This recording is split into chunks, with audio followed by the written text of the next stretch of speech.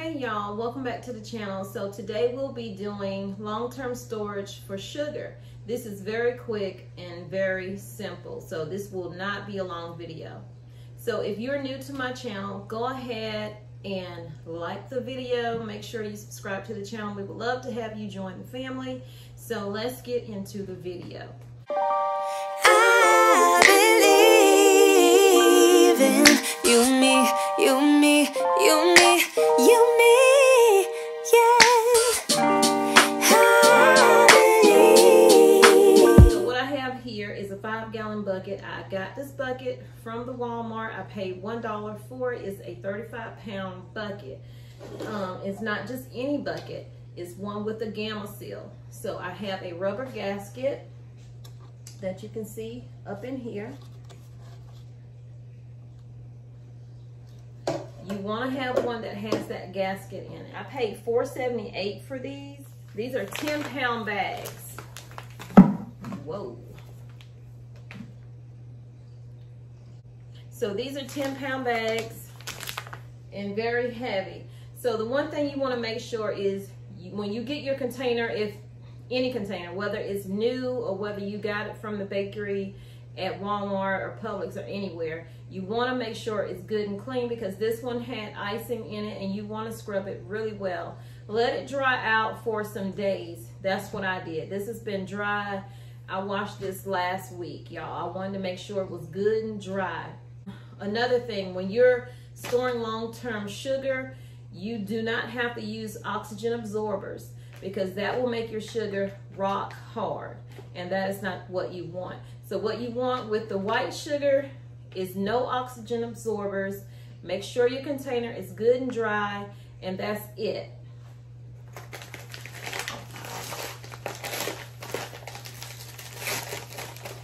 Y'all, I thought my husband was coming in on Friday, and he called me just now. I was like, I'm 40 minutes away.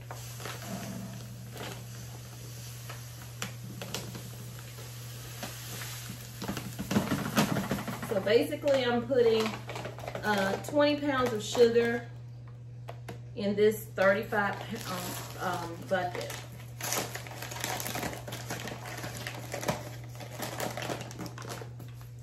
So I will be adding another bag to this.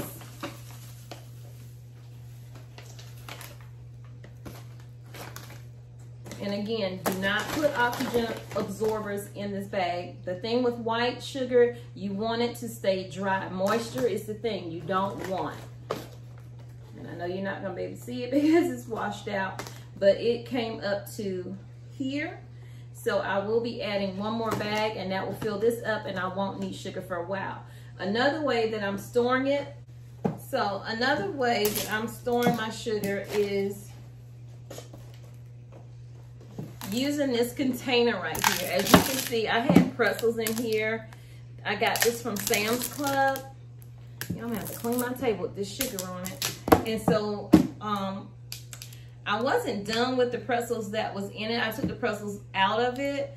I only had like a few left anyway, so I took them out, put them in a separate bag in the prepper pantry, and then I put some sugar in here as well. So all I have to do, and see, this is what I'll do. I'll go ahead and fill this up with my everyday use sugar.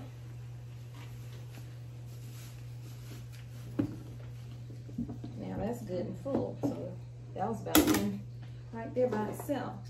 So now all I have to fill is this container right here for our everyday use. This sugar right here is now up to here. And so it is good, and we will close it up. Make sure everything is dry, y'all, before you do this. Make sure you hear those snaps.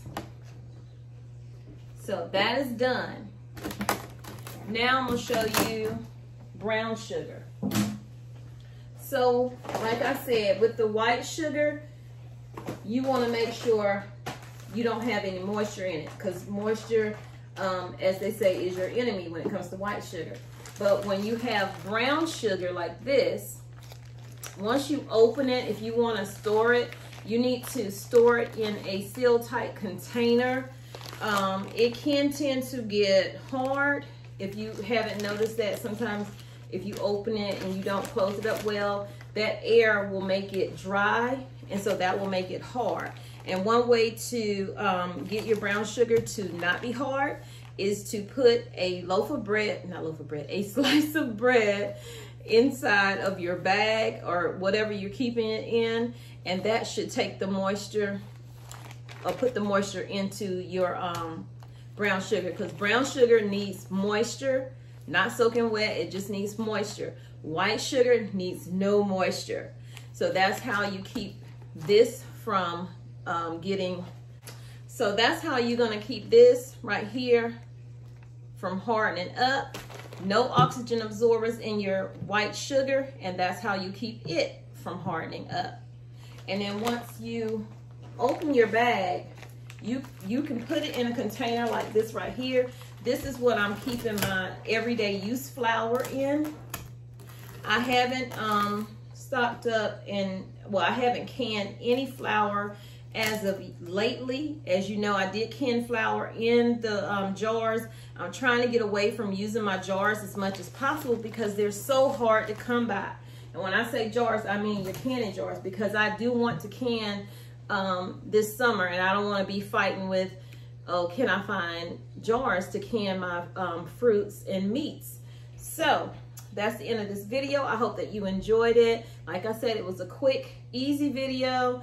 Please make sure you stock up, because this stuff right here was not on the shelf in January, like the first week of January. It's still January, y'all. But this was not on the shelf at all. It was very hard to find sugar. And in some cases, it was hard to find flour. Maybe because the holidays and all of that, but that's what it is. And that's what it was. And so now I have mine and I'm good. This will go in my emergency pantry. And I will definitely get me another 10-pound bag and put in here. And this will be our use. So we don't use sugar that much, you know, maybe making lemonade or something like that. But y'all have a blessed day. And I will see y'all on the other side tomorrow. Remember, I love you, but God loves you more. He created only one you, so be the best you that you can be and go out and spread God's love with distance. Bye, y'all.